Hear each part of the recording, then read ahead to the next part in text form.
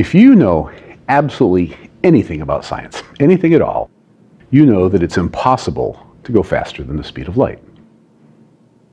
And that's pretty much true, although a little caution is required. There are a few situations where it's actually possible to break that ultimate speed limit, although if you think that this will lead to something like this, engage, you'll be disappointed. Sorry about that. I made an entire video on the special cases, which you might want to look up. In this video, I want to tell you about one of those special cases, but it'll be backwards. Rather than having an object going near the speed of light and then speeding up, instead, I'm going to talk about a situation where an object is traveling at near the speed of light, and then we slow light down. That's a bit of a cheat, of course, but it's still pretty interesting, so let's talk about it. When we talk about the speed of light, we really mean the speed of light in a vacuum. When light encounters a transparent medium like glass, plastic, water, or even air, it slows down. You may have heard of this if you ever took an introductory physics class. The phenomenon is called the index of refraction, and we know that in glass and plastic, light travels at about 2/3 the speed that light travels in a vacuum. In water, it's about 3/4, and in air, the speed is only a tiny bit slowed down. So that's the trick. Suppose you had a vacuum with a light beam in it with an electrically charged particle like an electron or a proton traveling alongside it at very nearly the speed of light, say 99.99% that speed or something. The two of them would stay together pretty much, although the photon would slowly pull ahead. Now, suppose that we shoot the two of them into a huge tank of water. If we did that, the electron would continue to travel at 99.99% the speed of light in a vacuum, while the light beam would instantly slow down to 75% its normal speed. In this situation, the electron would be traveling faster than light. Boom! Mind blown. So having a particle travel faster than light is already a kind of cool thing, but it actually gets even better. The first person to notice that the liquid surrounding a radioactive substance glowed blue was Marie Curie, because, well, you know, Marie Curie. She was totally the bomb. But the person who typically gets the credit for the first observation of the phenomenon is a Russian student by the name of Pavel Sheirenkov. He first saw it back in 1934. When Sheirenkov saw the blue light emanating from water surrounding a radioactive sample, he told his advisor, Sergei Vavilov. Vavilov shared the observation with two of his colleagues, Igor Tamm and Ilya Frank, and Tamm and Frank figured out what was going on. It turns out that when an electrically charged particle moves through a dielectric medium at a speed faster than light moves through that material, light is emitted, and that light is called Sheirenkov's light. Now, the exact detailed mechanism whereby light is emitted is quite complicated.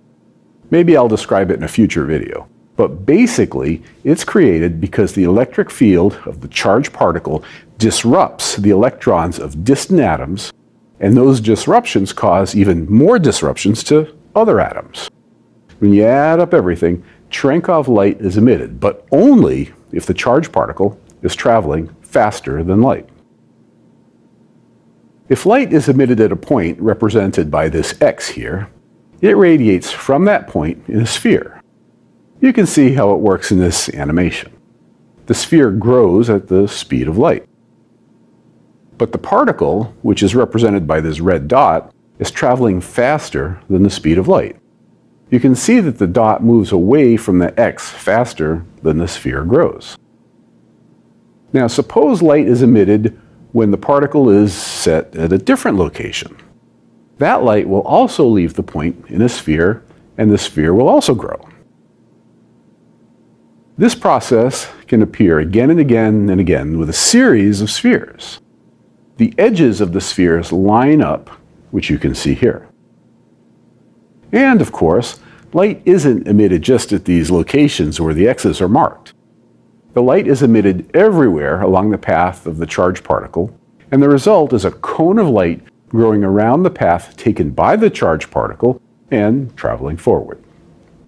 So those are the basics. A charged particle traveling faster than light in an appropriate material results in the particle and material combining to give off light.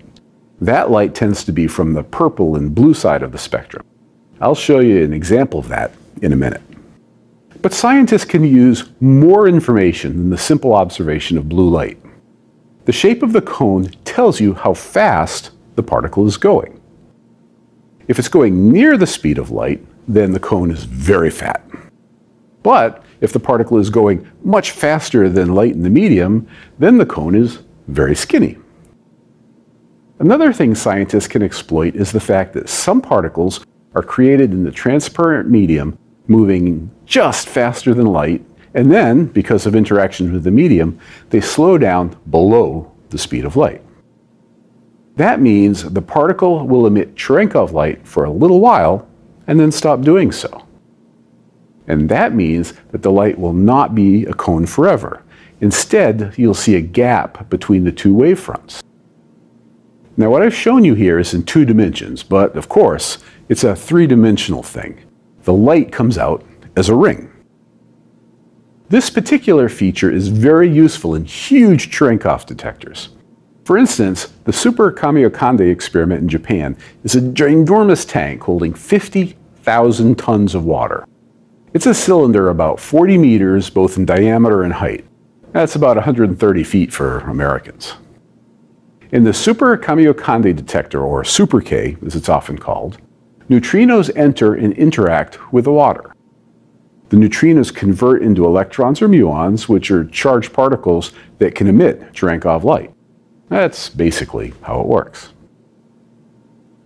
Some of the neutrinos that interact in the water are low enough energy that electrons or muons don't travel very far. Therefore, the Cherenkov light makes rings inside the detector. Using the size of the rings and the time the light arrives at detectors throughout the apparatus, scientists can figure out the energy and trajectory of the parent neutrino. Really a very cool technique. Cherenkov light is used for many purposes in particle physics experiments, but it's probably mostly used in these big water neutrino detectors. In this video, a nuclear reactor is surrounded by water and the reactor is turned off. As the technicians turn the reactor on, it begins to emit countless charged particles into the surrounding water. And as it does, you can see the Cherenkov light begin to be emitted. It's one of my favorite videos. Okay, so that was a longish video, but Cherenkov light is a fascinating phenomenon.